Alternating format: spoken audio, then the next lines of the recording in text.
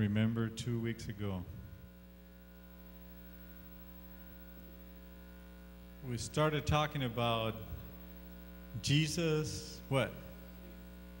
Jesus is it. Yep. And we mentioned several passages. But the one that started it all off was the one found in Exodus chapter 3, verses 13 and 14. Remember, Moses was concerned. He didn't know what to do. He was putting all kinds of excuses, and then he said, God, who do I tell the people you are? And then God said, what? Tell the people of Israel, I am, what? Who I am. Tell them, I am, has sent you.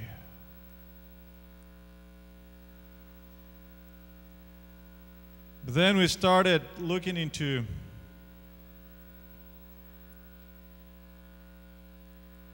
verses like 2 Corinthians chapter 5, verse 17.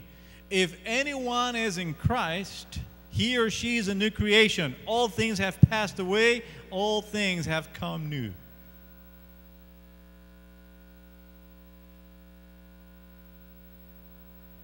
And we saw there was a gap. There was a gap between the promise of being a new creation, what God's expecting us to be, what I know I ought to be, and the reality of who I am. And remember, we talked about how people look at this gap. And we mentioned some people looking at the gap, they try harder to be better Christians. Does it work? Not really. Not really. So some of the people look at the gap and they decide that they will handle it by pretending. And I mentioned 2 weeks ago, they decide to fake it till they make it. Can they really make it? Nope. But then some of the people, especially those that, remember I mentioned going to youth camps every summer, last night of camp meeting. Some people figure what I need to do is just rededicate myself and up my commitment level. They get involved, they do things. Not only that, they become the superheroes in their churches. But it doesn't last for too long. So finally, some people just decide to give up. Not because they stop coming to church, not because they don't want to be Christians no more, not because they don't want to do nothing for the Lord, but they just give up because they come week after week. And as they come, they leave.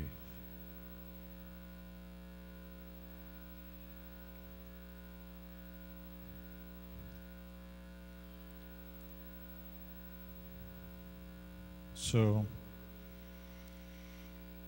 what if Jesus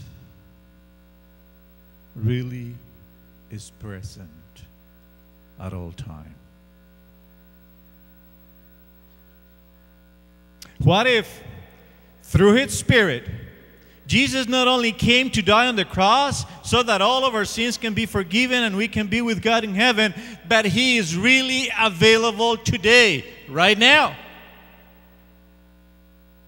What if life with God, I'm talking about God's presence, I'm talking about God's power, is really available for you today?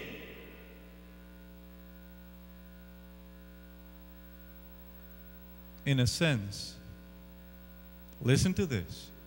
My task is no longer to change things around me. I do not have to try harder. I do not have to keep trying harder. That's not what I'm supposed to do. What I'm really supposed to do is to find out how to stay connected with God from one moment to the next to the next. Because Jesus is it. Let's pray.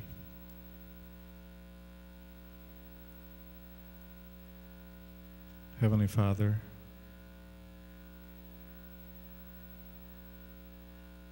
we know who you are,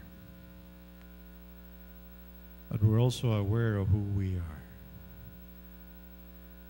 And we see a huge gap. Help us understand how to be filled with the Spirit. In Jesus' name we pray. Amen. If you look in the book of John, chapter 14, you'll find that Jesus says, I am the way. You've read that before, right? Many times. I am the way.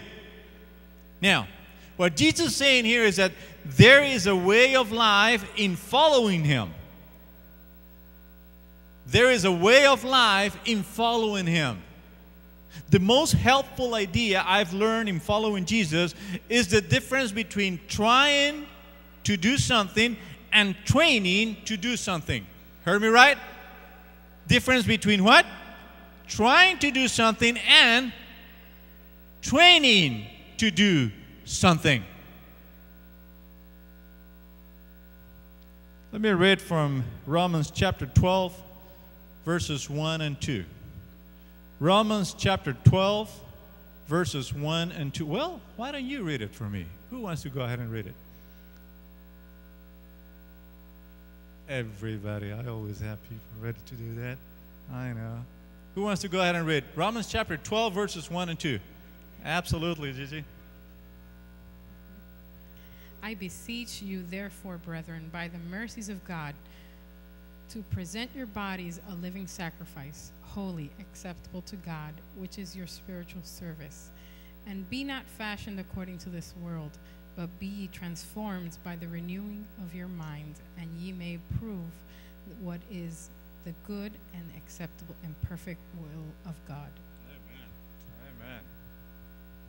What a beautiful passage. What a beautiful passage. I urge you. So actually, Paul is appealing to your will, to our wills, in view of God's mercy, to offer your bodies. Offer my body? What does it mean? What is he really talking about here? To present my body as a living sacrifice? Huh. Strange. Now, part of that process involved my thoughts and feelings. In other words, it involves running now on a different track, becoming a different type of Christian. But then, what really Paul is talking about here is a transformational process. What Paul's talking about here is a transformation that comes inside out. Because I'll respond differently. I'll be living differently. I will understand the kingdom of God in a different point of view. From a different point of view, I mean. Let me give you an example. And this is really a picture of discipleship.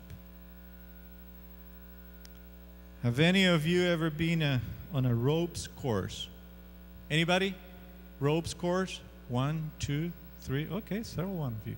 Okay, Tony, can we have the images here? Let me show you what a ropes course is all about, if you had not seen it before. Uh-huh. How do you like that? That's nice, isn't it? Great adventure. Having fun. Hey, being up in the air. That's funny. No way. I heard it. I'm with you. How about that? How about that? Listen. Ropes course. It's about 30, 40, or 50 feet up in the air. I've never been in one. I'm not that type of a person.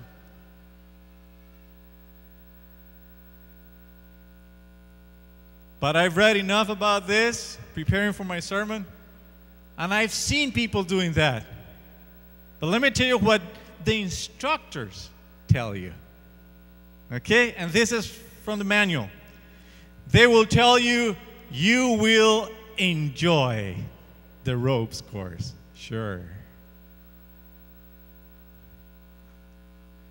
They even tell you you can enjoy it and keep doing it for the rest of your lives. Now, let me tell you this.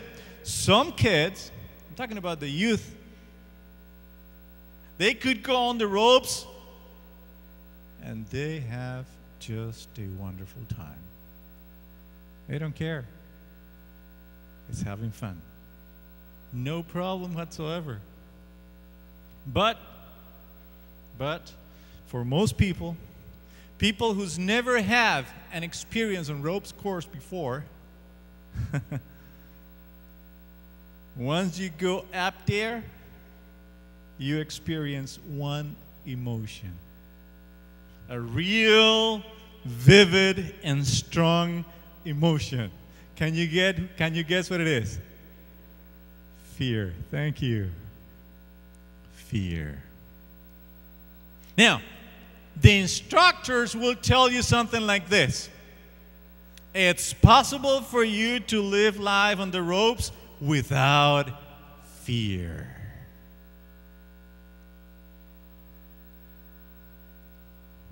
What do you have to do? You know what you have to do? And they won't tell you this exactly the way I'm saying it, but in different words, they will tell you the same that I'm going to say. This is what they would say. You have to offer your body as a living sacrifice. You got that? What do you have to do? You have to what? Offer your body as a living sacrifice. It works like this. First, you got some teaching. Yeah, you got some teaching. The teaching is fundamental. It's very important. They would teach you about the ropes, about the carabiner. They would teach you about how to strap into the harness and tell you what you have to do in order to be safe. They would even tell you, as long as you're strapped in, you're safe. Now, if you're the one taking the course, and this is the very first time you're going to go up in that rope, do you really believe what the instructors tell you? Do you? Well, I would say part of you would. Your mind would. Your mind would believe him. Because you know enough physics to believe that it is true. But after the teaching, it always comes what? The practice. The practice. Now, when you get up on those ropes, you found part of your body that did not believe what the instructor said. Oh, yeah. I was just talking to Anthony. Anthony, where are you, man? He was helping us out here. He's always ready to help and to serve. Good deacon. But Anthony was sharing with me in the morning that he went through this course, the ropes course. One day, one of the girls was starting. All of a sudden, she got panicked. She couldn't go on. So what did he have to do? He had to go all the way up there, help her all the way to the finish because she just could not move. She was paralyzed. Now, part of your mind says, yeah, I could do that. I have not a problem. I believe what you say. But once you go up there, once you're up 50 feet up, your body, your palms, your sweat glands, you start sweating, and your body says, no, I don't believe this. And when you start shaking like an earthquake, at that point, you know for sure you did not believe what the instructors say.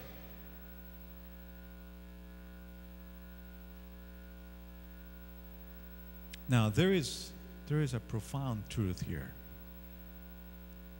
Very profound truth. Remember the text we read at the beginning. Gigi read from Romans chapter 12, verses 1 and 2. And this is the spiritual truth that I want you to believe in. Spiritual development is coming to believe with our whole body and mind that Jesus is true. Spiritual development is coming what? To believe with our whole minds and bodies. To believe that Jesus is true. What do we say?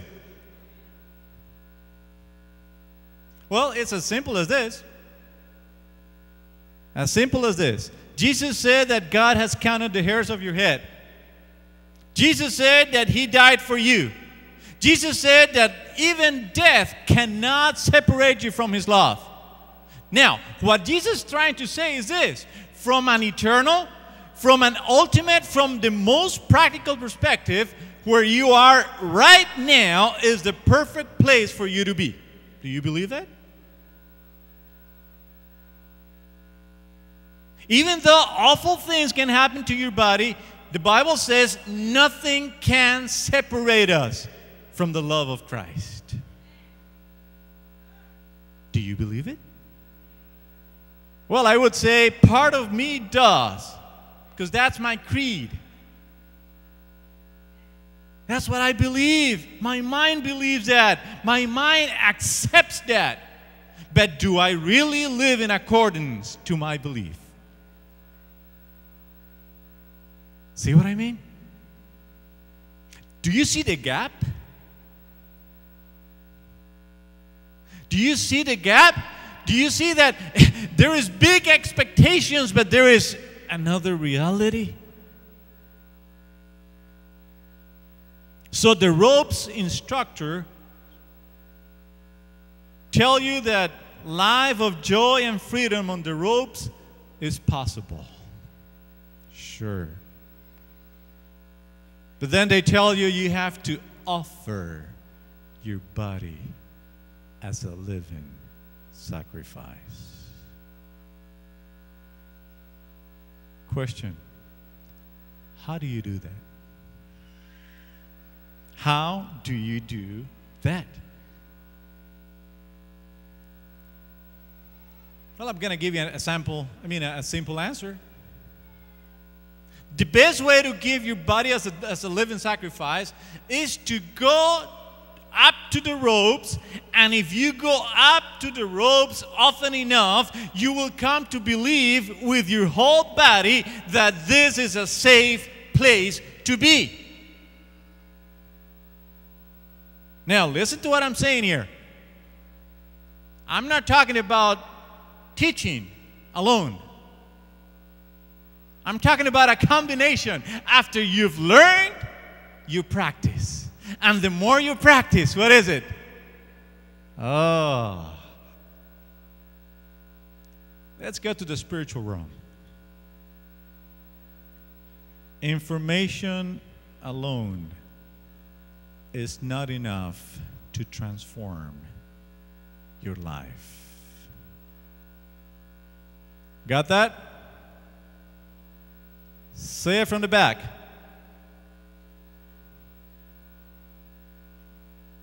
All right. I didn't understand it, but yep, you're right. Information alone is not enough to transform your life. Are you with me? That's the way it is. The will is transformed only by experience and information. It's because we have a big misconception about spiritual growth. And it happens in many churches. Could happen in Miami Temple as well. I don't know. But the misconception that we have is that if we want to have more mature and committed people in the church, we gotta keep giving and cramming more and more information into people. And the more information we give them, the better Christians they will be. And I say, no way, Jose. That's not the way it works. And it's never worked, and it will never work like that. The information process alone does not do anything.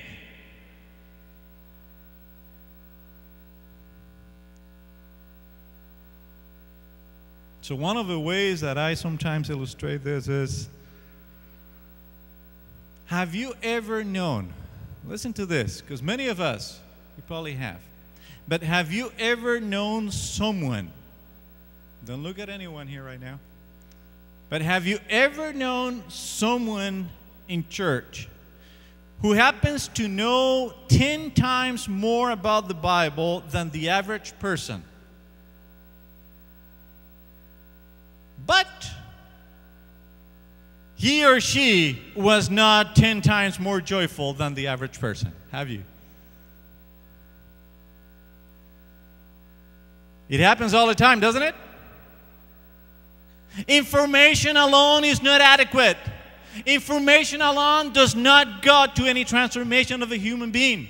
Like the ropes course, if you keep going up on the ropes often enough, eventually you will be changed. But you do not have to know a lot. You do not have to know more than the other ones. You do not have to believe that you're better than anybody else.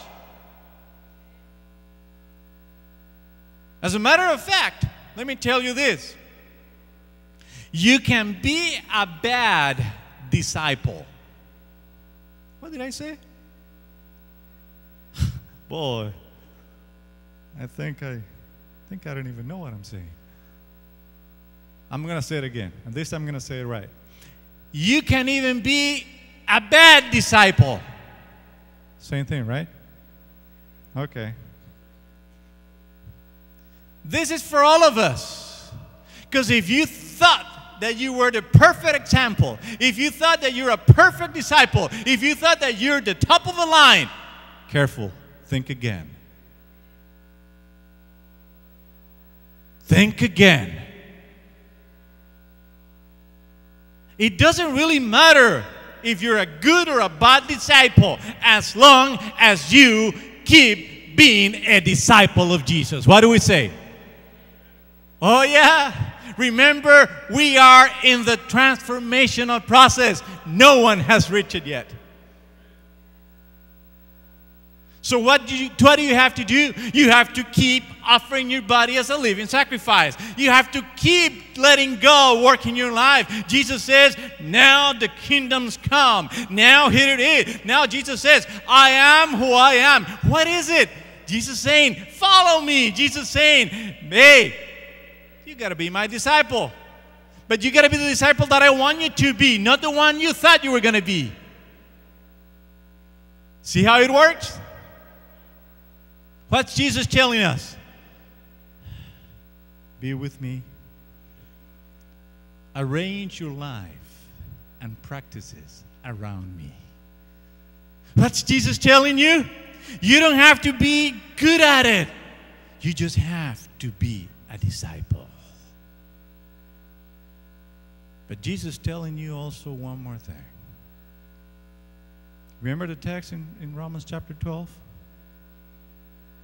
Offer your bodies as a living sacrifice. So Jesus is telling you to do something else here. Jesus is saying, there are certain things your body has to do. Ooh, legalism. Well, we'll see. These are the things that your body has to do. Sometimes your body needs to be in solitude. Sometimes the words of Scripture need to be going before its eyes. Sometimes it needs to give away some stuff that it has. Sometimes your body needs to kneel in service. Some moments your body has to gather with other people and share the goodness of Christ. Sometimes that tongue needs to confess sin. And sometimes that same tongue has to praise God with a loud voice. That's what your body needs to do. That's what you need to understand. That's what you need to do. Because there are certain things that the body needs to do. And we do these things not to be better than no one else, or to demonstrate how spiritual I am, but because I love Jesus with all my heart. You know, it's part of a way to follow Jesus, part of a kingdom of God, becoming really me. That's what it is all about. When you do that, when you give your life, your body, as a living sacrifice, when you do it often enough, when you do it wisely, when you do it because God's leading you all the way, believe me, without you noticing, you will have a different kind of thoughts. Because that's what life's all about. Life to be filled with inexpressible joy. That's life. To have a prayer life in which you develop more intimacy with God. To have a spirit-filled life and an experience that no one else has had before, because this is your own experience. The great adventure of being led by the Holy Spirit. To have the incarnational life in which you know what God really meant when He said, I've come down. Because you can find God in your job. You can find Him in your house. You can find Him talking to some of the people. But most of all, you can find God in your heart.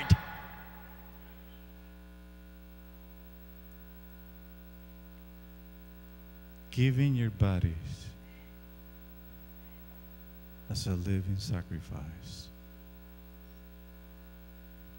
Jesus is it. I pray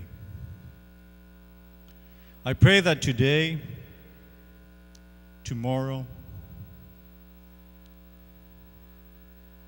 next week, and the month ahead of us, we'll be just about entering into Jesus' kind of way. Because once we enter into Jesus' kind of way, we can start living Jesus' kind of life.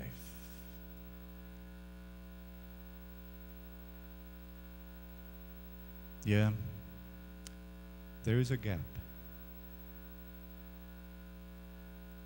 There is a gap between what I know, who I need to be, and who I really am. But as you give your life as an instrument to the Holy Spirit, and as you do it as often as possible, you will notice that life in Jesus is no longer a dream, but is a reality, because He is dwelling in you.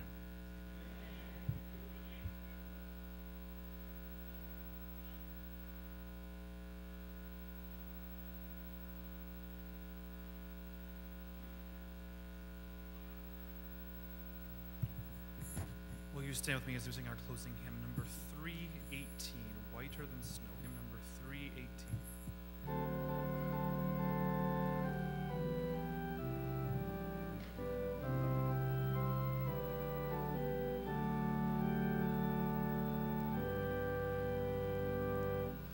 Lord Jesus, I long to be perfectly whole. I want thee forever to live in my soul. Break down every idol, cast out every foe.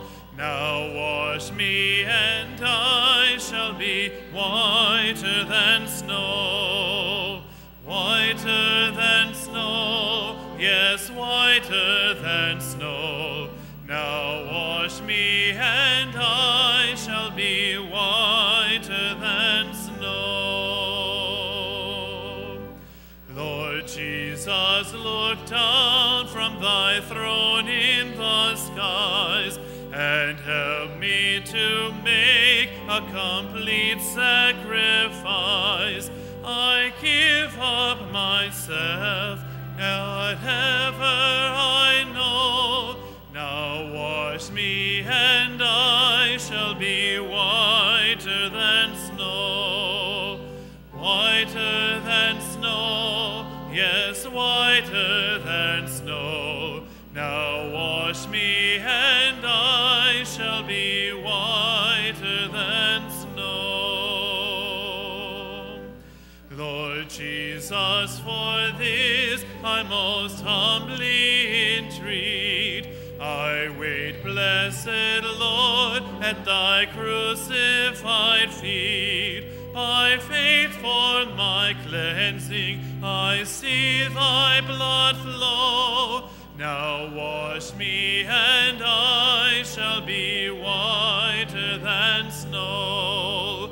Whiter than snow, yes, whiter than snow. Now wash me and I shall be whiter than snow. Lord Jesus, thou seest I patiently wait. Come now and within me a new heart create. To those who have sought thee, thou never saidst no. Now wash me and I shall be whiter than snow. Whiter than snow, yes, whiter than snow. Now wash me and I shall be whiter than snow.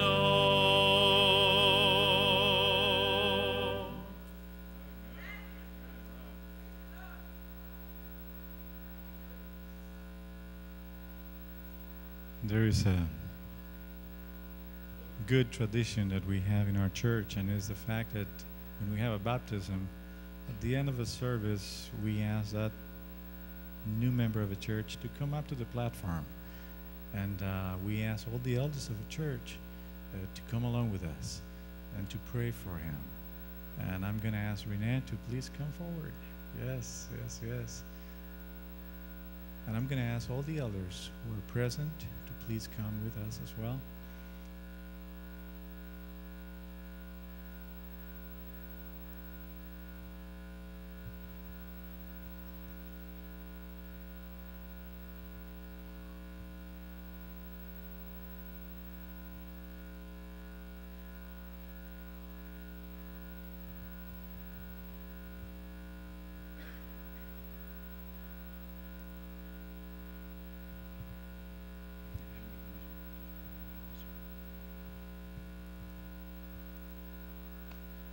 Think about your family. Are you going to be able to feed him? Say it again. I'm just amazed. So happy with you. God has blessed us abundantly. And, I was talking to Renee just a little while ago, and I said, Renee, one of the best ways to become a member of a church is to have a missionary mind. and he says, Pastor, I know a lot of people, and he's ready and fired to share the love of God to others. So I'm going to ask Dan Brown to pray for Renee. If you can kneel down right here in the middle, the center, and we all will circle you. Yes.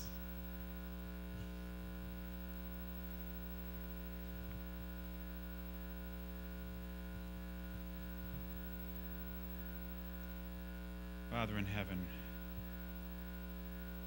we are on our knees, presenting a new soul to you. We know there is joy in heaven over this. There is joy in Miami Temple as well. Few things in this life have more meaning than giving ourselves to you. Lord, we lift up Renee before you. Father, the road before him is not easy. There are struggles ahead. Satan puts boulders in our path, not pebbles, but he puts boulders in our path. Father, we know with you all things are possible, and that you will give us the strength to go around those boulders, under those boulders, over those boulders. It does not matter, because the goal is before us. And that is to spend eternity with Jesus Christ. Father, we pray for Renee, that this church would adopt him as their son. We are a family here. It is a privilege to be a part of this family. Father, we pray that you will continue to lead Renee, that he might be a witness to those around him, that they will see the change, that you have transformed his life. We ask these things in the name of Jesus Christ. Amen. Amen.